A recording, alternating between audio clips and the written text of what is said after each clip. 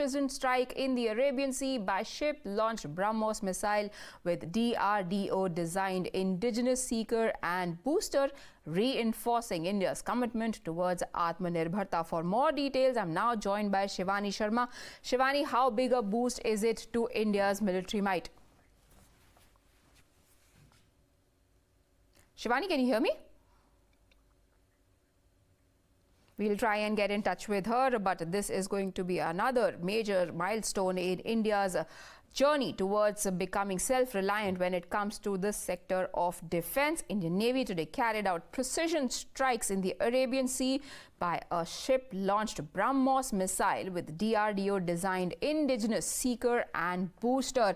It is being billed as a major reinforcement for India's commitment toward self-reliance. Shivani, if you can hear me this time around, tell us how significant this is.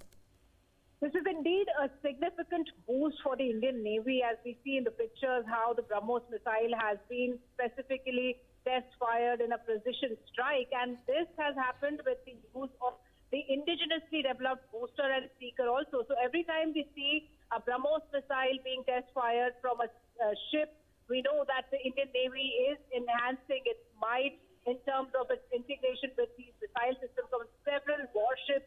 And as we know that tomorrow is a big day for the Indian Navy when the Naval Commanders Conference will be happening on board INS Vikrant inside the sea for the first time, and Defence Minister will be there addressing the Naval Commander. So a day prior, we see such kind of a test fire happening of a BrahMos missile, indicates that the Indian Navy is moving ahead to its journey of Atmamirbharta, and it's also sending strong messages to China. Right. Thank you, Shivani, for joining us. On that note, we take a very quick